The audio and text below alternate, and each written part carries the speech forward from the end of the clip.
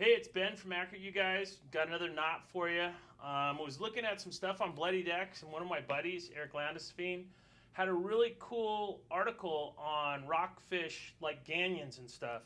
And I wanted to pass along one of the things I saw that was pretty cool on his deal. So appreciate Erik. Thanks for letting me do this one. So regular ganyons, when you tie them and you tie your dropper loop, you've got a double. It's basically a double line that you're dealing with. So what these guys figured out, what I thought was pretty cool, is if you start with your ganyon, you've got a swivel that goes to the top, and this is 60 pound that's running on the main line through these swivels, okay?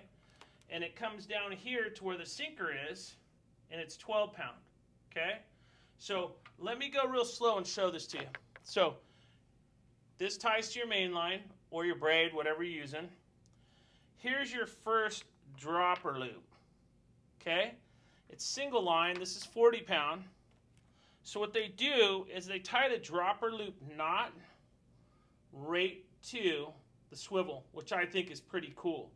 So what ends up happening is you can lose the 40 pound, or you can lose the hook in this little leader, but the 60 is pretty much always there, which I think is really cool, because that means you're not always tying that dropper loop, which sometimes can take a while on a boat.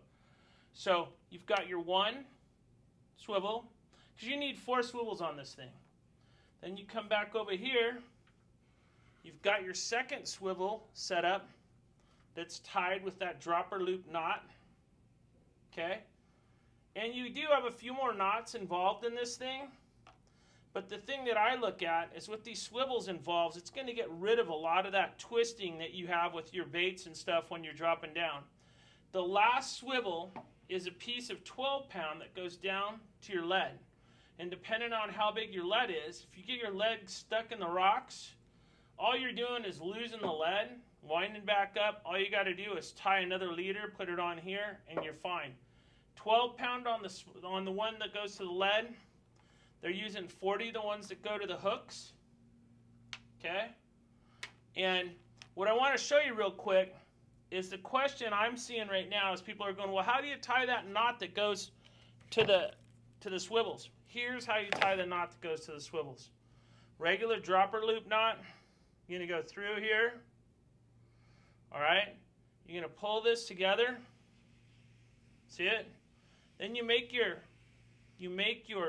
hook or your loop a little bit smaller than normal. And then what you're going to end up doing is like you do any dropper loop. You get them together, and you're going to go 1. See what I'm doing? 2, 3. Okay, so I've got 3. There's my loop. I'm going to take the swivel and go back through that loop. And I'm going to hold the line right where the swivel is. You see it, everybody? And all I'm going to do now is start tightening my dropper loop knot.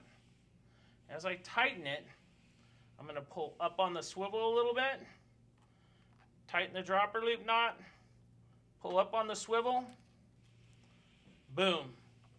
There's your dropper loop knot with the swivel on the line, and then all you have to do is attach your leaders to the hooks. 60 pound to 40. Pretty cool thing. Hey, everybody has their own way of doing everything. All we're looking at is cool things. I think Erik's way was pretty cool here. Cool enough, so I thought I'd show it to the rest of you guys. So, for any dropper loops, there's the dropper loop swivel, the way you attach the barrel swivel to it. Check it out. You can check it out here, accuratefishing.com. You can see everything else about Accurate on our YouTube site, Accurate Fishing. Or you can go to Bloody Decks and look under Erik Landesfeind, and he has a great article on this stuff. So all we're trying to do is hand off a little bit of information. We hope that helps. Thanks.